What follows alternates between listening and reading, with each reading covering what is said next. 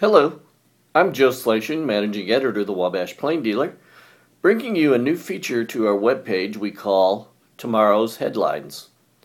Basically what it is a sneak peek at some of the stories you'll be able to find in the Plain Dealer on Tuesday, November 26th, or later on this evening on the Wabash Plain Dealer webpage, www.wabashplaindealer.com.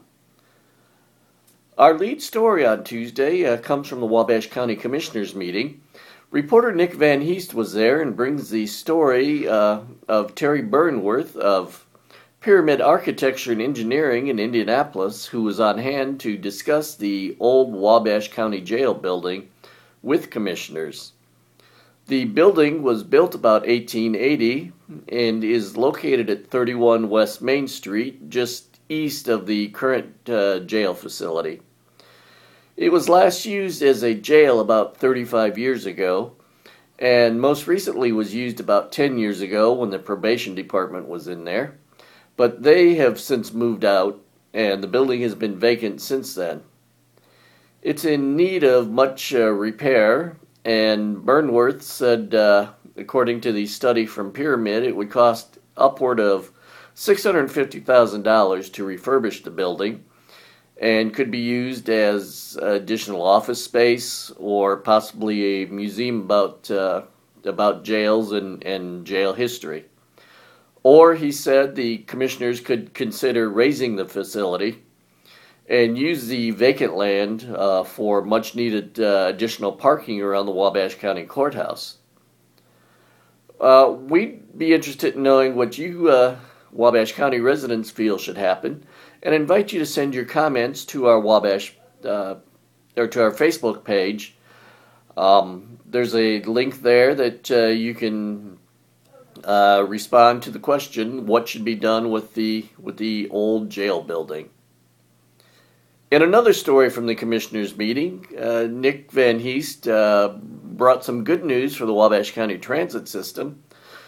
If you remember, last month the Wabash County Council denied the transit system's request to use $20,000 from the County Economic Development Income Tax Fund to help pay the transit system's portion of a grant to receive two new buses for their fleet. Well, the transit system received word that they qualified for another grant, and that money, like I said, about $20,000, will be used for the transit system's portion of the matching grant. The money they are receiving will be coming from the federal government via the American Recovery and Reinvestment Act. All told, the two vans will cost somewhere around $93,000.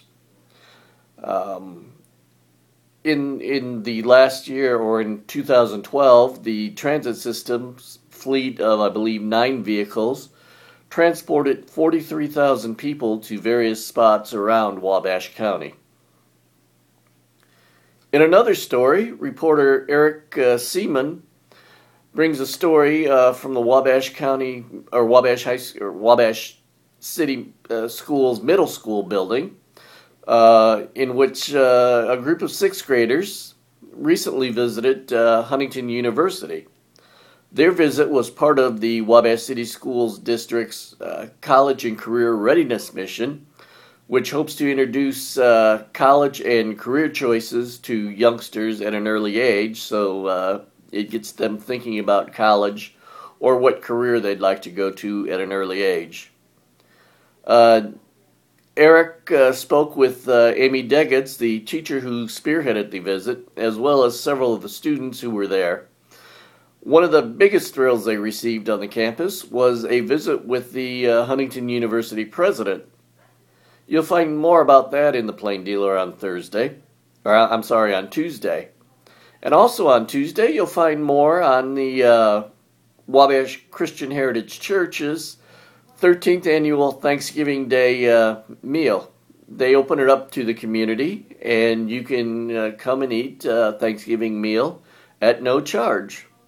The church is located at 2776 River Road on the south side of Wabash, And like I said, this is the 13th year, and they have a wide variety of food to choose from, including turkey and all the trimmings.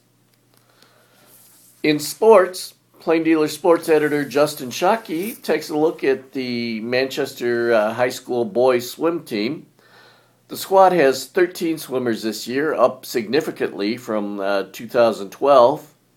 And there are several key returnees, including Ron Messer, Evan Milam, Colin Garcia, Xavier Watson, and Ashton Bollinger. We hope you look for that story as well as all the others in the Plain Dealer on Tuesday. And again, you can find them also on the webpage, www.wabashplaindealer.com.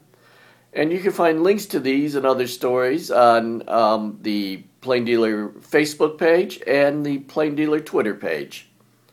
Until tomorrow, I'm Joe Slation, wishing you nothing but the best. Thank you.